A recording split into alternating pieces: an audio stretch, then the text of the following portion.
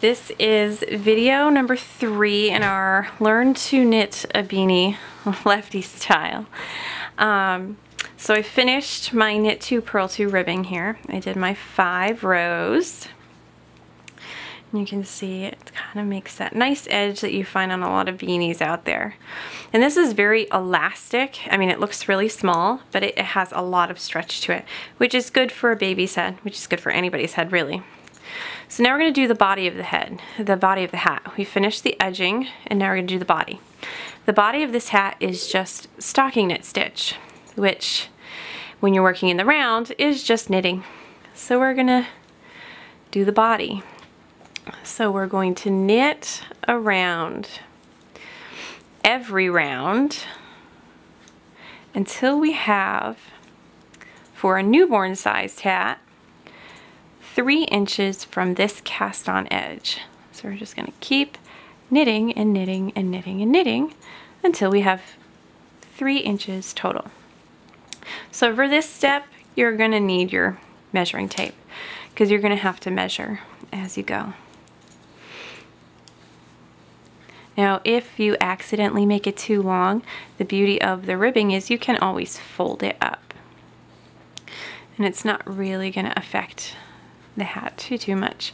But that's why you really have to keep an eye on what you're doing. I like to check how far I am every few rows.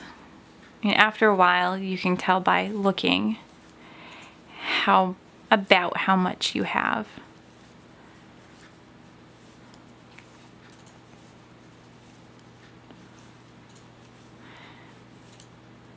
Okay, we just did the first round of the body and we just knit every stitch.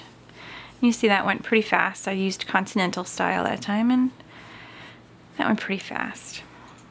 Now we're going to do that again and we're just going to keep going around and around and around.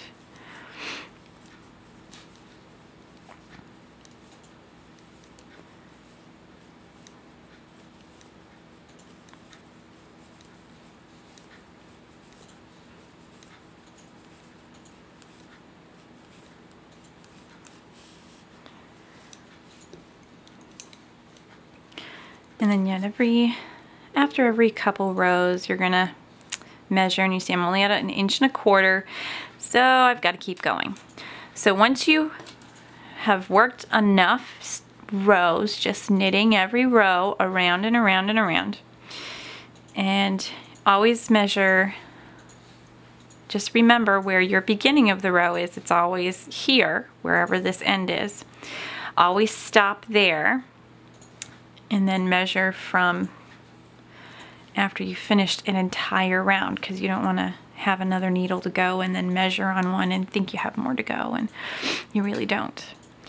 So once you've completed a round, you're going to measure. I have 1.25 inches. I have to keep going.